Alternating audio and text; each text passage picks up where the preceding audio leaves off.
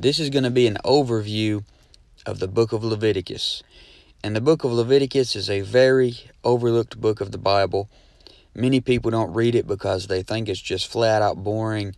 They think it doesn't have any relevance for today, and they think it's just too hard to follow without just falling asleep. But the book of Leviticus is amazing in that, like all the other books of the Bible, it shows us the Lord Jesus Christ. So in this book of Leviticus, you'll see the word holy many times. It occurs 94 times in 77 verses in the book. And it looks like the first 10 or so chapters picture the way that we become holy in the New Testament. Because the first 5 chapters will show you the burnt offering and the meat offering and the peace offering, the sin offering and the trespass offering. And to get holiness from God in the New Testament, you need to place your faith in the Lord Jesus Christ, the perfect offering, the ultimate offering. He voluntarily offered himself.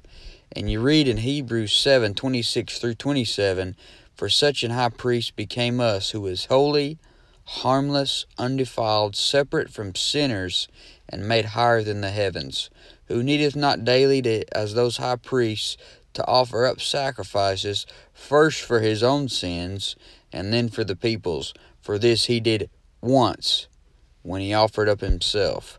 So when we put our trust in the Lord Jesus Christ, the ultimate sacrifice, we can be saved and have eternal life. The moment you do this, you're standing in the sight of God as holy, harmless, and undefiled. That is how the Lord will see you. Notice that each one of those 5 offerings in the book of Leviticus, in the first 5 chapters there, will show us the Lord Jesus Christ. Number 1, you see the burnt offering. In Leviticus 1:9, it says, "But his inwards and his legs shall he wash in water, and the priest shall burn all on the altar, to be a burnt sacrifice, an offering made by fire of a sweet savor unto the Lord." Now look at the New Testament. Look what it says about Jesus Christ.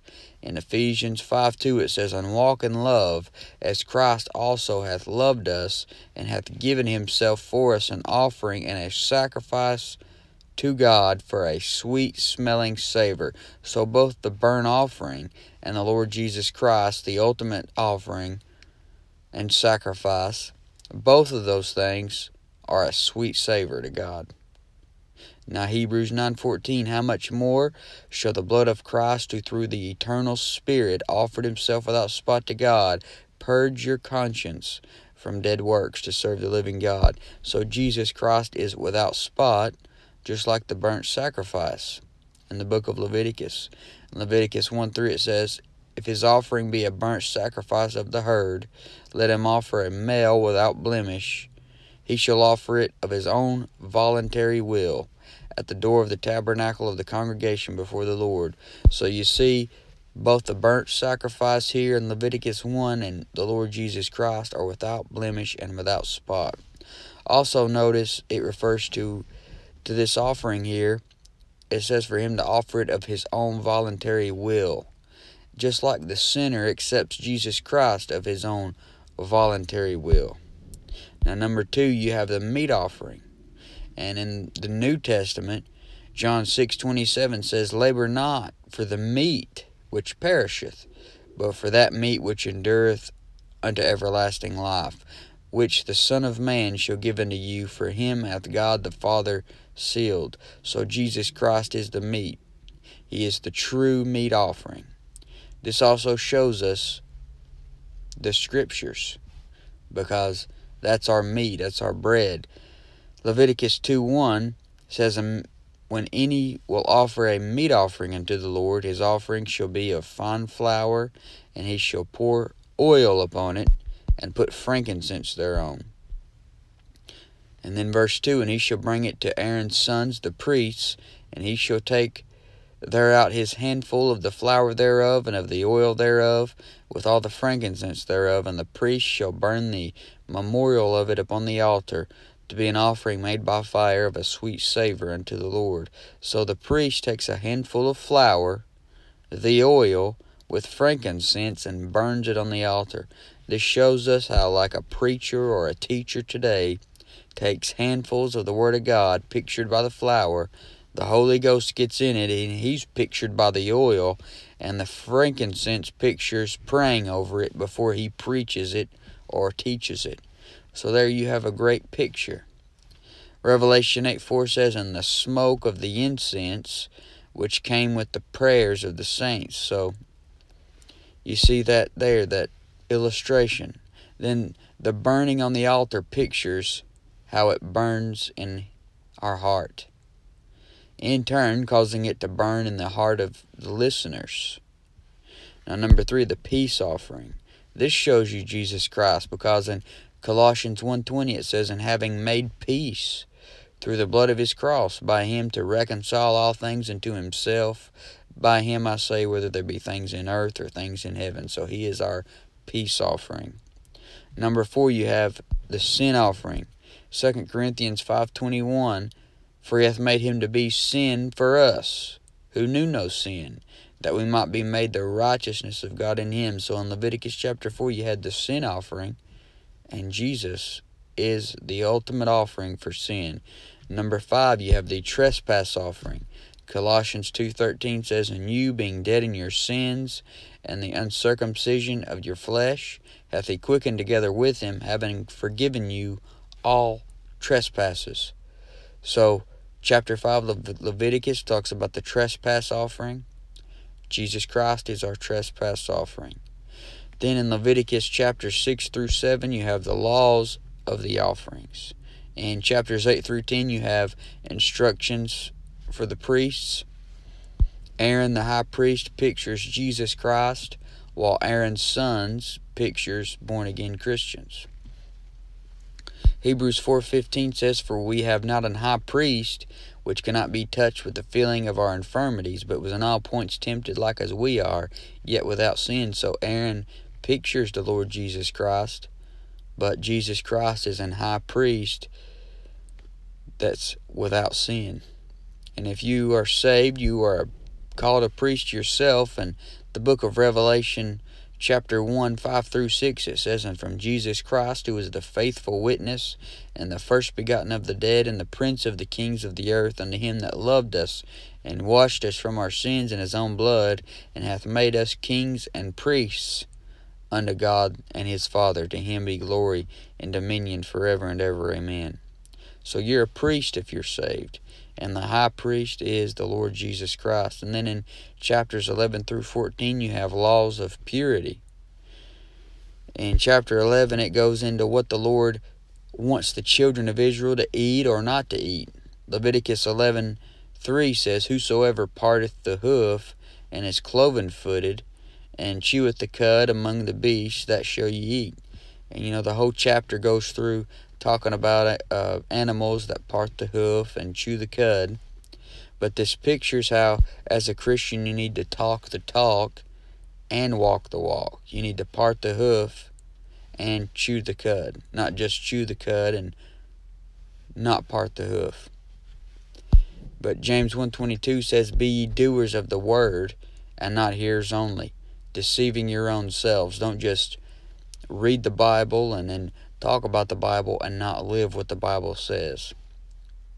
But as a born-again Christian today, you aren't commanded to abstain from certain meats, as it talks about in Leviticus 11, because in Colossians 2:16 through 17, it says, let no man therefore judge you in meat, or in drink, or in respect of an holy day, or of the new moon, or of the Sabbath days, which are a shadow of things to come, but the body is of Christ. So in chapter 12, it goes into purification after childbirth.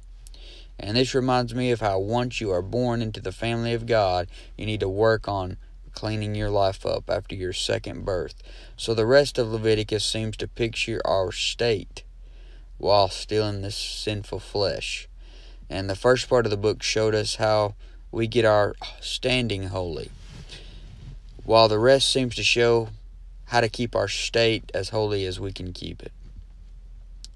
And that is through pictures. It's showing us all this stuff through pictures. things in the Old Testament picture things in the New Testament. So in chapter 13 it goes into cleansing laws. For example, in chapter 13 you have laws about leprosy.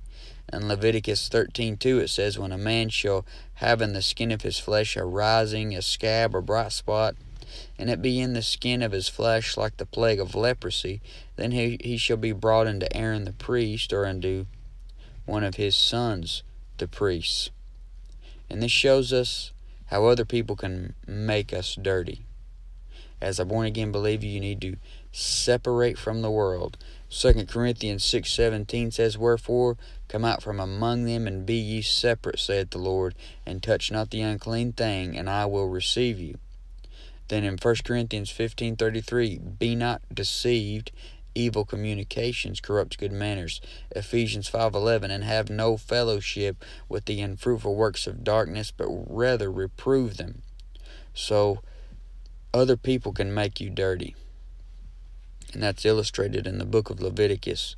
And of course now it's still true. Other people can make you dirty in a physical sense, but it's emphasized in the spiritual sense. In the New Testament, other people can rub off on you and make you unclean. In chapter 14, you have laws about cleansing lepers in their houses, and this reminds me that you need to clean house after you get saved. The Bible says, what have they seen in thine house? And you need to clean the beer out of the fridge, clean the DVD cabinet, get rid of the filthy movies, get rid of the things that are going to cause sin to spread in your life and family, just like they didn't want that leprosy to spread. And in chapter 15, it goes into laws about bodily discharges.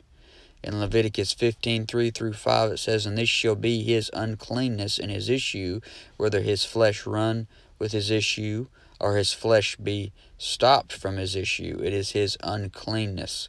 Every bed whereon he lieth that hath the issue is unclean, and everything whereon he sitteth shall be unclean. And whosoever toucheth his bed shall wash his clothes, and bathe himself in water, and be unclean until the even. And then Leviticus 15:13, when he that hath an issue is cleansed of his issue, then he shall number to himself 7 days for his cleansing, and wash his clothes, and bathe his flesh in running water, and shall be clean. So as a New Testament Christian, these verses remind you how people can rub off on you and make you dirty. Just like the leprosy could rub off on someone, make them dirty. And then you see how it's told to wash in running water. Did you know it wasn't up until pretty recently, I guess, I don't know how long, maybe like in the past 100 years or so, that people started washing their hands in running water. And the Bible talked about this long time ago. But in chapter 16, you have the Day of Atonement, and you can see the scapegoat. In chapters 17-20, you have laws of holiness.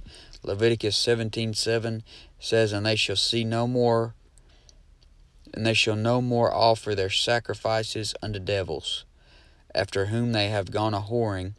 This shall be a statute forever unto them throughout their generations. So after you get saved, you need to quit sacrificing all your time to devils.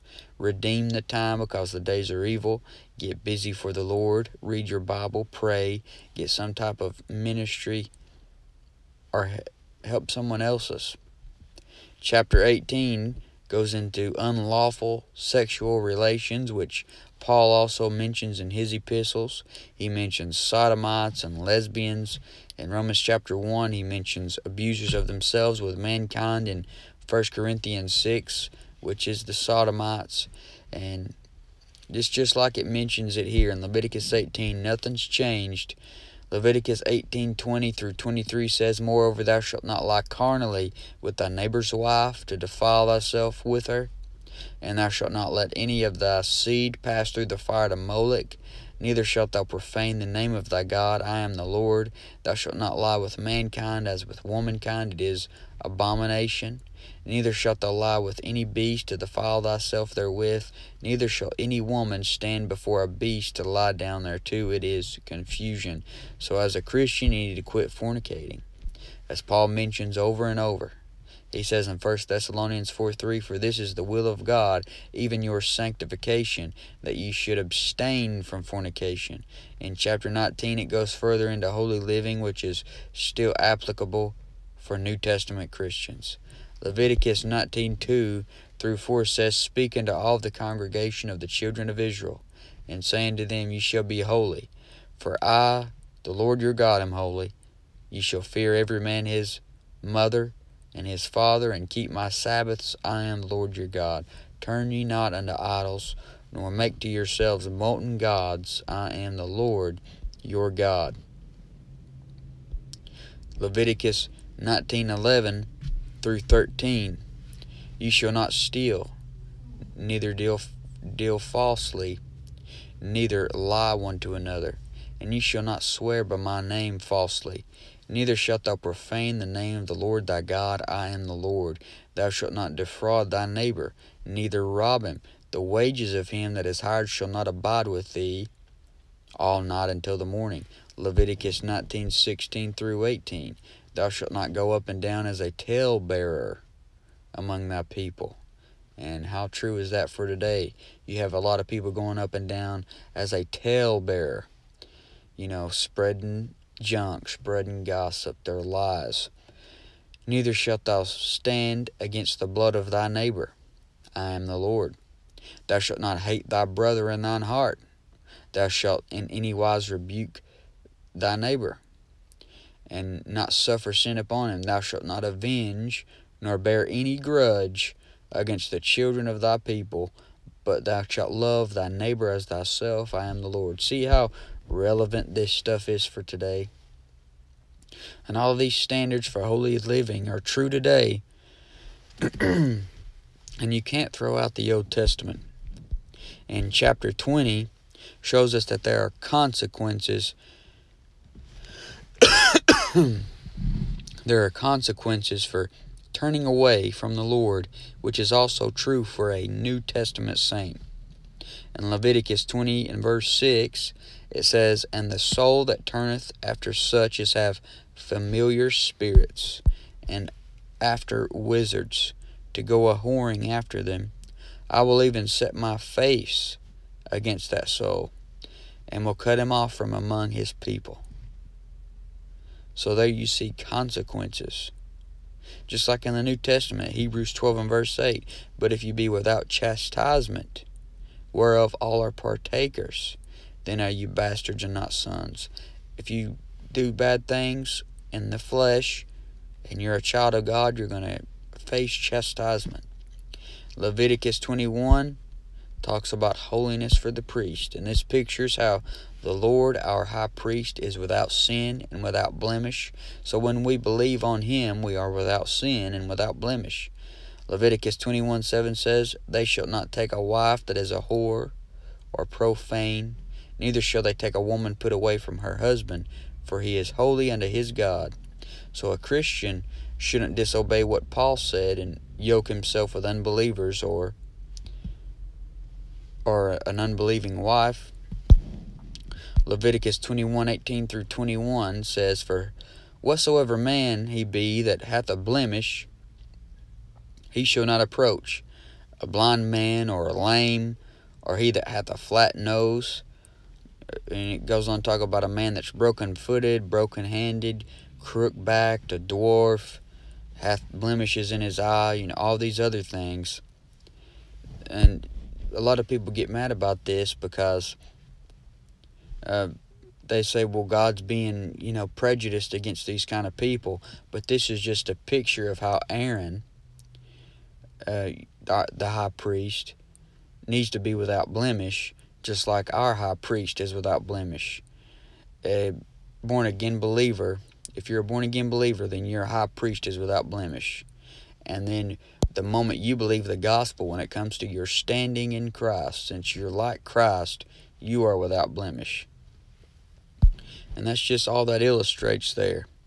And then in Leviticus 22, it goes and talks about acceptable offerings. In chapter 23, it talks about the feasts. And these feasts are the Passover, which is in the first month. And then you have the Feast of Unleavened Bread, because Jesus is without leaven.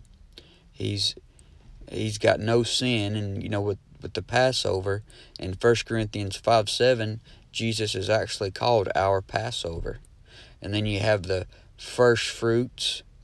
This is also in the first month. And 1 Corinthians 15:20 even calls Christ our first fruits. And then you have the Feast of Weeks, which is in the second month. Then you have Pentecost in the third month. And the Holy Ghost made the church a living organism at Pentecost in the book of Acts. And then in the 4th, 5th, and 6th month, you have no feast. And then you have the Feast of Trumpets, which pictures, the rapture. And then you have the Day of Atonement. Leviticus 16:22, going back to it talks about the scapegoat that takes place on the Day of Atonement. And it says, "And the goat shall bear upon him all their iniquities into a land not inhabited, and he shall let go the goat in the wilderness." And that pictures the Lord Jesus Christ, as it says in 2 Corinthians 5:21, "For he hath made him to be sin for us who knew no sin, that we might be made the righteousness of God in him." And then you have the Feast of Tabernacles in the 7th month. So you see all these feasts, and all these feasts will show you something about the Lord Jesus Christ. Then in chapter 24, it talks about oil for the light, the showbread. The lamps are to burn continually. In Leviticus 24:2, it says, "Command the children of Israel that they bring unto thee pure oil, olive, beaten for the light, to cause the lamps to burn continually." This should remind you in your Christian life, if you are a preacher or a teacher, don't let the fire burn out. Keep reading, keep learning, and then pass it on to another Christian. Too many have lost interest in the book. Their sermons are shallow. Their main focus is on music. They'll sing 100 songs to get people to come to the altar through music, and then the preaching is just very vague and watered down. And their congregations lack so much knowledge of the Word because they are failing to preach the Word. They're letting the lamp burn out. You don't want to let the lamp burn out. In part of chapter 24 to 25, you have the civil laws. In Leviticus 25, you also see the year of Jubilee. For the Jew, this pictures the day of the Lord. For us, it pictures the day of Christ when we're set free at the rapture. Because the year of Jubilee is in the 50th year, and people will be made free of their debts. The slaves go free. Slaves return home to their families. And stuff like that just pictures, when we're just free from the flesh at the rapture. Leviticus 26 talks about blessings for obedience and punishment for disobedience. Leviticus 26:1-4 says, "You shall make you no idols, nor graven image, neither rear you up a standing image, neither shall you set up any image of stone in your land to bow down unto it, for I am the Lord your God. You shall keep my Sabbaths, and reverence my sanctuary, I am the Lord. If you walk in my statutes, and keep my commandments, and do them, then I will give you rain in due season, and the land shall yield her increase, and the trees of the field shall yield her fruit." And, Paul shows us this same law of sowing and reaping in the New Testament. In Galatians 6:7-8, he says, "Be not deceived, God is not mocked. For whatsoever a man soweth, that shall he also reap. For he that soweth to his flesh shall of the flesh reap corruption, but he that soweth to the Spirit shall of the Spirit reap life everlasting." But this has been an overview of the book of Leviticus, and I just hope that it's shown you that there's so much in this book, and that you should just get into it and read it, and realize that it's the most interesting book in the world, the Bible, that is. It's the most interesting book. You can go to any book of the Bible and just learn things for your everyday life. There's things in every book that you could take as practical application for yourself today, even though all of it doctrinally wouldn't apply to you. And you can find Jesus Christ on every page. But this has been the book of Leviticus.